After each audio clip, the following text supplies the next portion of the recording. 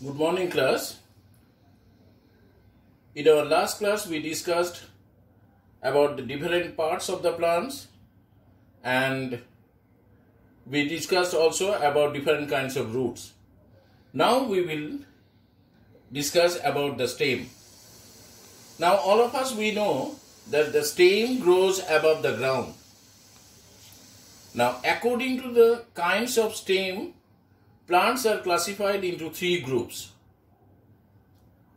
They are trees, shrubs and herbs.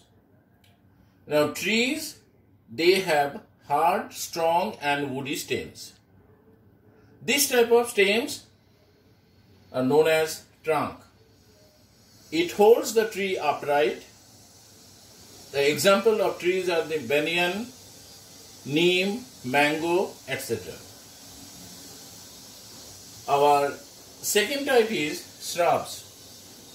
They have stems that are not very thick and they have many short branches just above the ground.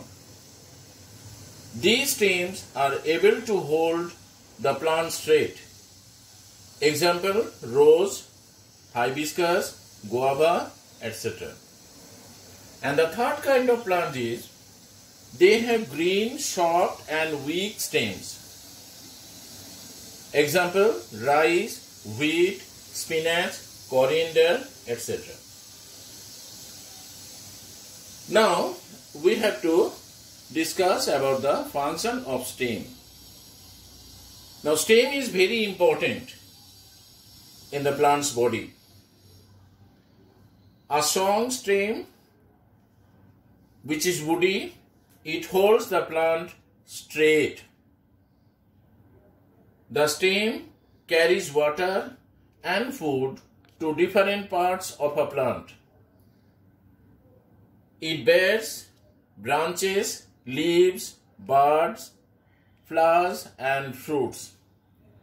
The stems of some plants such as sugarcane, potato and ginger store food. We eat the stem of these plants. Now, let us discuss this one. Sugarcane occurs the stem we see above the ground.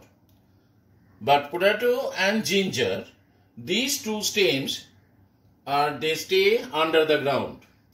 That is why this kind of stems are known as underground stems. So if anybody asks you, can you name some underground stems? Your answer will be potato, ginger, etc. like that. Here is a worksheet for you. Fill in the blanks. Number 1. Stems grow dash the ground. 2. Hard, strong and woody stems are called dash. 3. Trunks hold the tree dash. 4. Dash and dash are the examples of shrubs. 5. Plants having green, short and weak stems are called dash. Stem carries water and minerals from dash to the leaves. Dash and dash are examples of underground stems. Dash and dash are examples of herbs.